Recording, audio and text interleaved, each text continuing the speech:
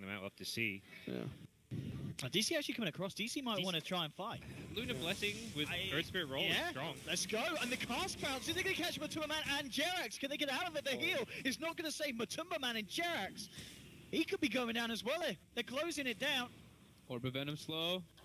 Can they do it? One more roll. He has to hit the roll, but JerAx is no spirit player. Oh, no. Well, whatever. That He didn't go for the long roll. For them killing the almost level 6. Beastmaster's gone bottom for a gank, it looks like. No, he's got his level 6 out and resolution. Indeed, with the TP reactions that DC sends stop, he's not got a lot of help from his friends down bottom. So Liquid take a kill there as well. So 3 kills now on the board for them after a relatively slow start and already moving in from wall. Looking for Misery, but the Ravage comes out. Catches out 2 Misery. He's going to find a line onto MATUMBAMAN. The silence onto KuroKy. Misery. That's what we want to see from an Earth Spirit, but still it's not quite enough because there's still time for Kuro to get the grave off onto MATUMBAMAN. TP's out, but there's the arrow. FATA's turned up to the fight. Takes down Earth Spirit. They will lose the Dazzle. See if they can find anything else here. FATA's got a haste rune. He's going to play around with Mu a little bit. JerAx trying to come in as well. Oh, managed to get a little bit of a slow out, but Mu pops the smash and he's out. Yeah, he's got the brain.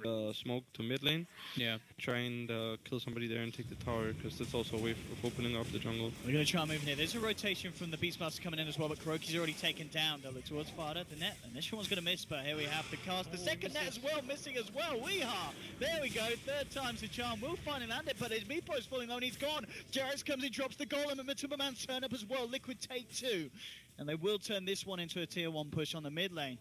Ravage, not quite there in time. And have their ultimates up is probably going to be going toward DC's safe lane. Rezo's out on his own here. He needs some help. There we have it. Maybe they could tell with the Eclipse, but look, MATUMBAMAN just realizes take down the big girl on the pony, and they'll find the kill on Luna, look towards Misery and another one, and DC, they're just making mistakes left, right, and center here in the mid lane, and Liquid.